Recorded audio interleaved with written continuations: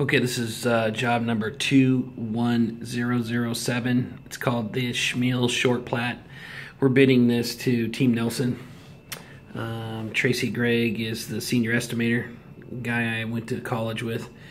He's got an asphalt job that's in our wheelhouse here in Woodinville off of 130th Avenue Northeast right here. Address 20119 130th Avenue Northeast in Woodinville. And let's show you what it looks like out on the road here. So this is 130th Avenue Northeast, and the property is right about in here where they're doing the work. So currently it's a 2-lane road, and they're going to be putting in some sidewalk and curb and gutter. And on 130th Avenue Northeast, we need to provide traffic control in this section. Let me show you a different page.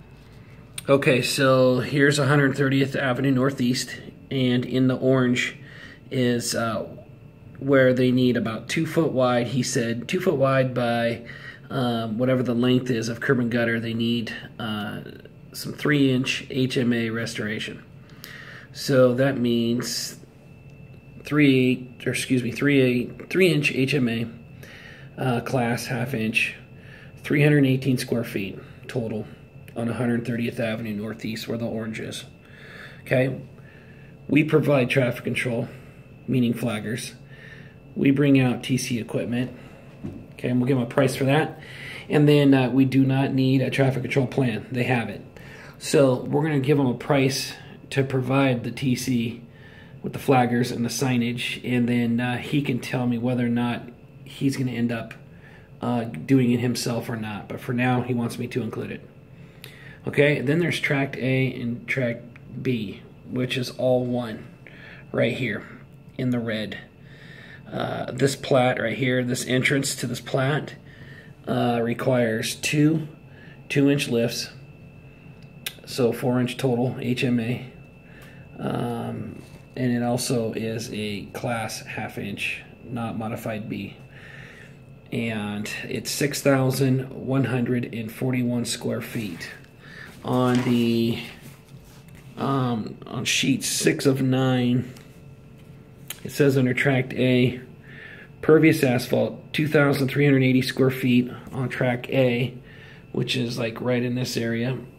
And then you got Tract B, shared driveway and utilities. That is 3,761 square feet. So grand total 6,141 square feet. Okay.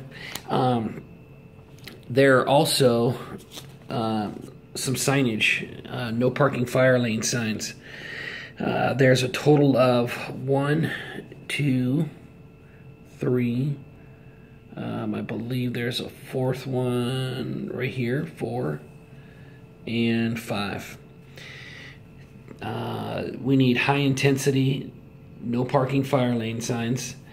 We need 12 foot by 2-inch square, the 2x2 square quick punch posts. Those are the posts that don't have the holes in it, but they're perforated, that you can quickly punch out.